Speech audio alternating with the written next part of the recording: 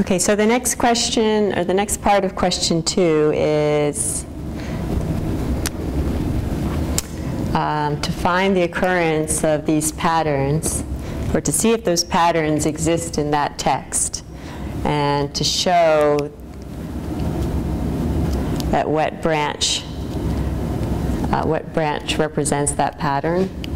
So our first pattern that we want to know if it exists in this text is AG. If we look on our tree, since the first letter is A, then we would check for the branch that starts with A, and the next letter is G. And as soon as you find your pattern, you stop. If you were programming and this was a loop, and you said, for length of P, which is 2, it would have stopped, and then you would say something like, if found, then go to leaves below this pattern. So in this case, AG exists in 2 places, at index 6 and at index 2. So the branches help to exclude certain patterns when patterns get longer. If we were searching for AGT instead, then you would run your A through. Here's an A. Then you compare it to your next letter, a G. And then your next letter is T. So you check your forks and say, does either of these start with a T? Yeah, this one does.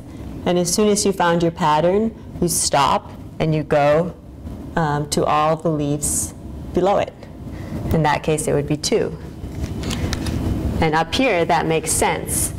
AG occurs here, and it occurs here.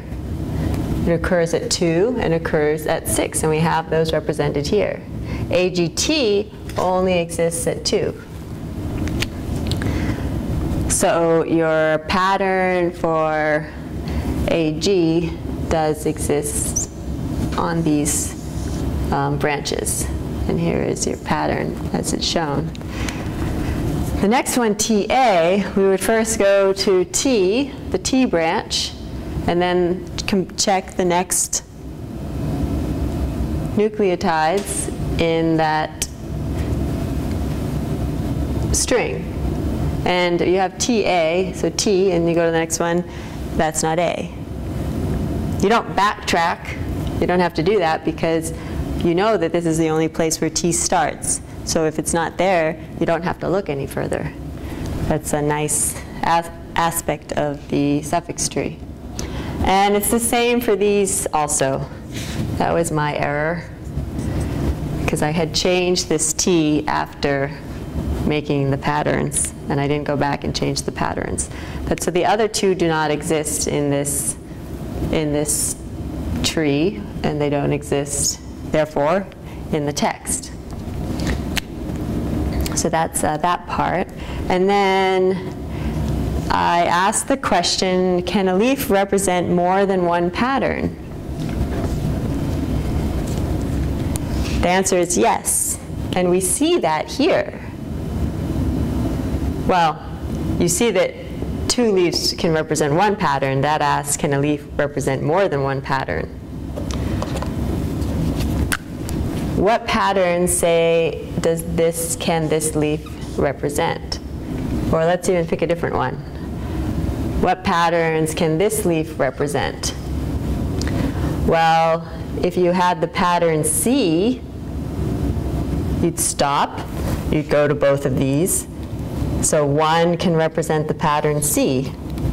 And then if you had CA, you would stop because you found it, and you'd go to the leaves. So it could also represent CA. And then it could also represent CAG. And what else can it represent? CAGT. And you would stop because you found your pattern.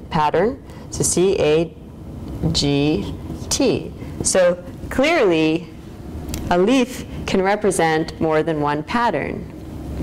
But how many was the second part of that question. How many indeed? Let's look at this one. This is index 1.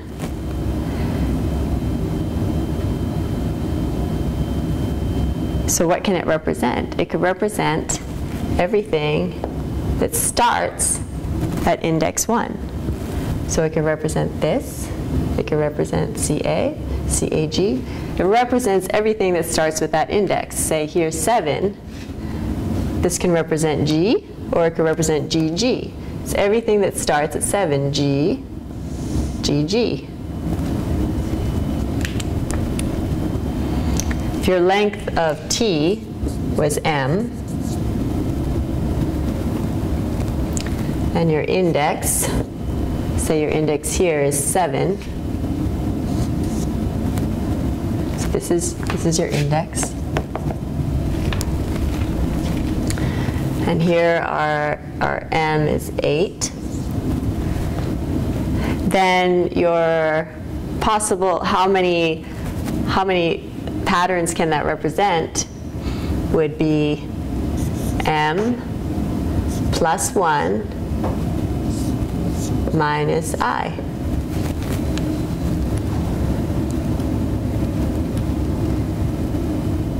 So it represents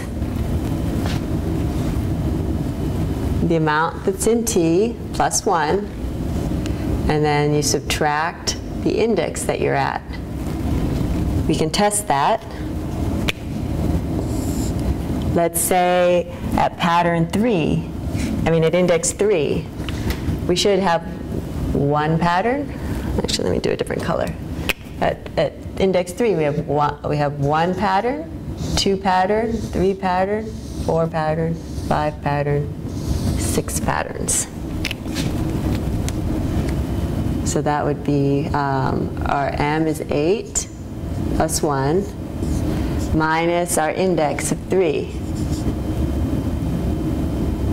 9 minus 3 equals 6.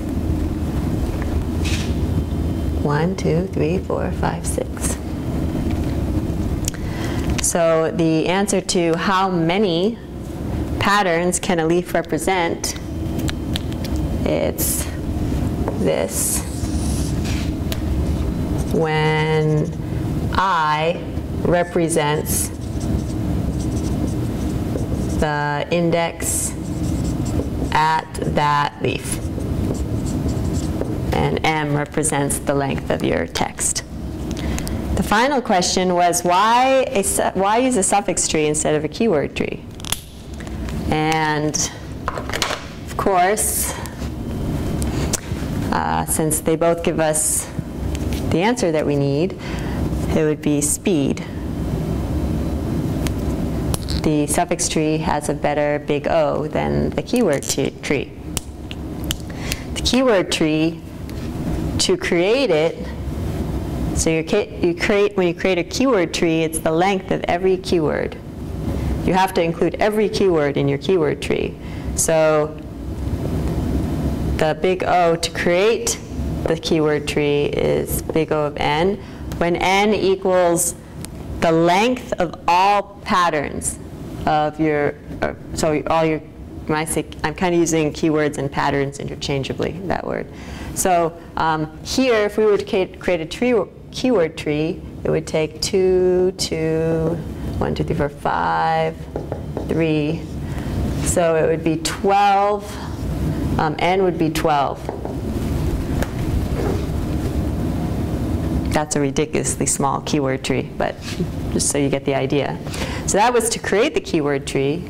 And then to search the keyword tree, you have to pass the pattern, the text, through your keyword tree to see if you find it. So if the pattern is at the end of your text, then you've had to check every single branch and basically, till you finally met that pattern within your text. So to search for a pattern within the text, you run your text through the keyword tree, and that's going to take n times m.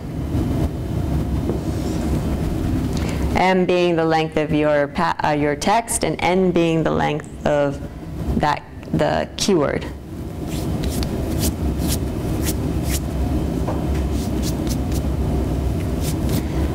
Whereas your suffix tree,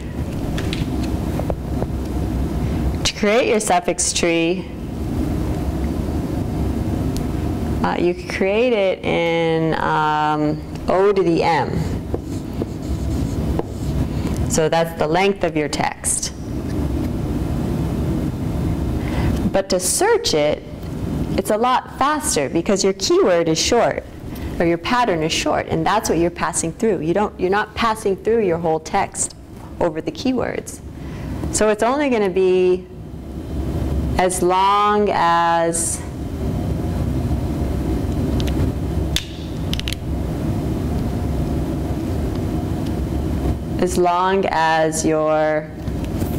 the length of your pattern that you're running through it. So this time, it's only m plus n. This is when you use like this type of technique to build it. So it's the length of the pattern plus the length to build and then to search, and then this is to build and to search. So n plus nm, that's quadratic. And this one is basically linear, which is faster. So that's why you would use the suffix tree instead of the keyword tree.